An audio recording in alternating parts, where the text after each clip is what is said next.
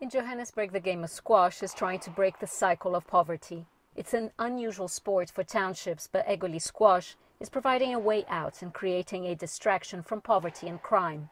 Egoli Squash is a Central Gauteng squash development program that uses squash as a vehicle of tackling issues affecting the youth that are vulnerable, looking at areas that are living in poverty, crime, drugs, teenage pregnancy, all those things that are affecting communities these days. And go. Ray Dlamini came to Egoli Squash as a troubled youth. Today he's a coach and mentor to children and a 2018 Laureus Youth Leader.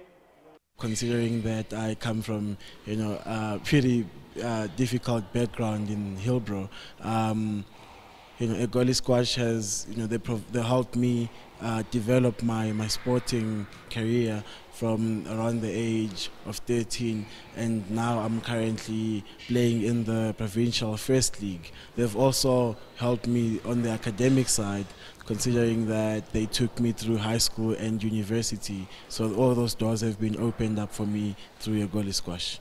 The squash program provides a safe space for children to thrive. We have got a life skills program that we run to empower kids, to empower them with skills so that they can be better people tomorrow. Egoli Squash changed my life in all things because it disciplined me in everything, and I got a scholarship out of Egoli Squash, which is a good thing, and it helps my family with school fees and stuff. I really enjoy it, and squash is my life.